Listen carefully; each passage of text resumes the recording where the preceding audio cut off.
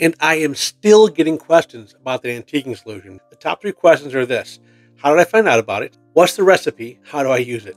So I'm going to show you all of that real quick in a short video.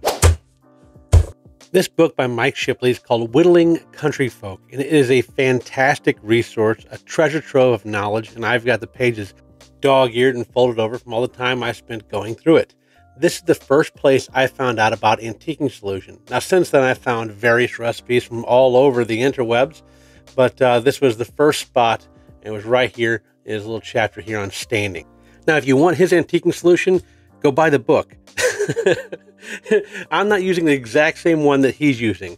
I'm using something a little bit different. And Van Kelly is the first one whose recipe I used, and he's got a video on it. So go watch his video as well if you'd like to. It's a very similar recipe to this. It might be the same recipe as this. I can't remember exactly, but mine's just a little bit different.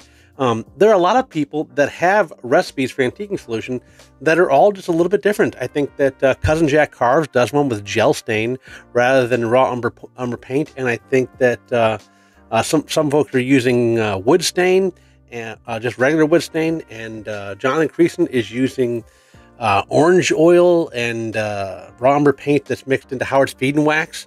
And it's all basically the same thing, right? A little bit of paint with some kind of vehicle to deliver that paint onto the carving, like an oil-based paint, right? And so that's what we're using. We're going to use boiled linseed oil, mineral spirits to dilute that, and then that oil-based paint is going to be mixed in there and diluted, and it's just going to be a vehicle for delivering that onto there. This book, though, from Mike Shipley, Whittling Country Folk, has so many great things in here. This Delmar rough out here, I've cut out on the bandsaw a couple times and done him. He's really fantastic. Really, go buy this book. It's just fantastic, and it's a great resource, and I highly suggest that you get a hold of it. All right, some of you may remember that I'm preparing for a fall festival here, and I got some pumpkins and some snowmen and various carvings that I've been needing to put this antiquing solution on. So this paint is really still really bright, right? I put on here jack-o'-lantern orange, then dry brush with sunset gold, but look how bright it is, right? So we're going to go ahead and throw these into this antiquing solution, and I just drop them in there and then dunk them in the liquid a few times, just get them thoroughly coated, and then I just wipe it down and wipe it off. There's nothing complicated about this process. Now, with boiled linseed oil, you have to remember that there is a danger with regards to the rags that you use, right? I keep this in a sealed bucket, but the rags, when left crumpled up, could catch fire. So they need to be disposed of safely. Now look at that. Isn't that looking fantastic? Let's compare that to one that's not done. See how much deeper those colors are now with that antiquing solution on there? That little paint gets in there between all of the cracks and crevices. You can dry it out a little bit more, but it just deepens the coloring to everything that you put through there, and it brightens up every carving. There's a reason Chris Hammack calls this type of thing turd polish, because you can take a terrible carving, a simple, simplistic carving, and really just put it to a new level. But like I said, the paper towels that you're using to dry these off with and clean these can be a problem. So for storage, what I do is I don't leave them inside the house. After I get done wiping this carving off thoroughly, I'm going to take all these paper towels and I'm going to put them in my barbecue pit outside of the house.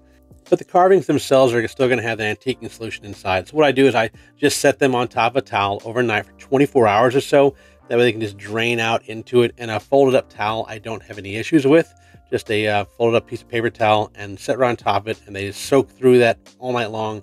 And then that gives them the chance to polymerize because you're using BLO, which is why I prefer using BLO over another substance for delivering this. The polymerization process really hardens and protects a carving far more than using, Howard's Feed and Wax or just a gel stain could do. That's why I like to use BLO, even though you do have those hazards of the towels catching fire in the shop.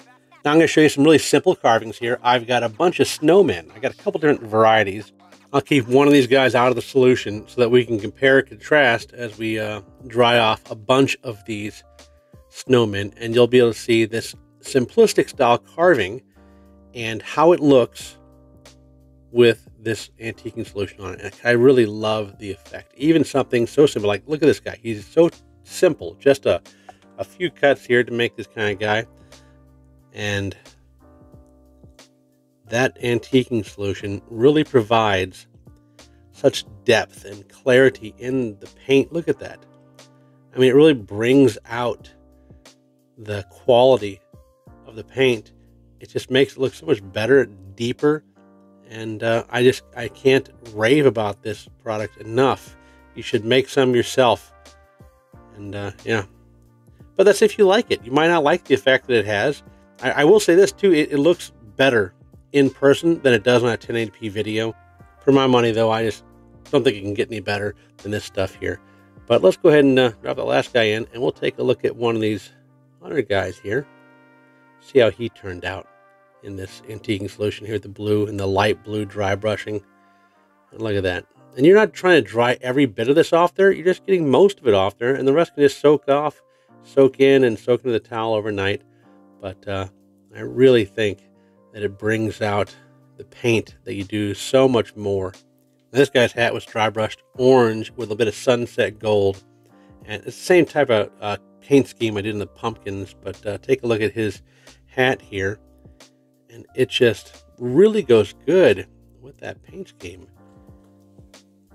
I just think that looks so gorgeous with this antiquing solution. So this is how I apply it. Like I said, just wiping it all off. And all these towels, when I get done with them, I'm going to put them in the barbecue pit outside. That way, if they do catch fire, they'll catch fire in a safe environment and not cause a problem. Now, over the course of the past year, I've been doing that all the time. That's where I put all these towels when I get done with them, take them outside. I put them in the barbecue pit. And only one time have I gone out there and noticed that they had all burned up and caught fire. So definitely a concern that you should have. Too full, I'm going to get a new towel. Just make sure you're not storing those towels inside your house, and you shouldn't have an issue. When it comes to the bucket here, I bought a brand new bucket from Lowe's with a brand new lid, and God, it looks good. And I just keep it sealed up all the time whenever I'm not using it. And I pop the top, I stir it up again real quick with a paint stick that stays in the bucket, and then I can antique my carvings and not have an issue. And again, like I said, just make sure you're keeping track of the used towels, because I think what happens is they overheat when they're sitting there rolled up and bunched up, and they just, I don't know what it is about the BLO. Look at that guy.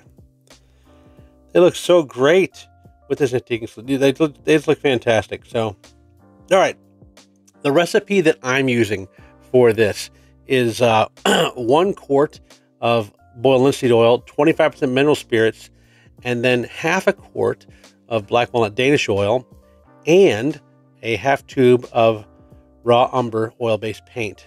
And that oil-based paint and the Danish oil just soaks into the carving a little bit and darkens the wood and helps make the paint job pop all throughout, like from top to bottom.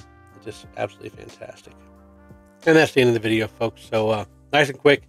Hope you enjoyed it. Don't forget to like and subscribe to the channel if the video was at all any kind of benefit to you. And other than that, watch one of these other videos on the screen here, and I really appreciate your time. You guys have a great weekend. Don't forget to head over to Etsy and get a carving sticker. Appreciate you guys.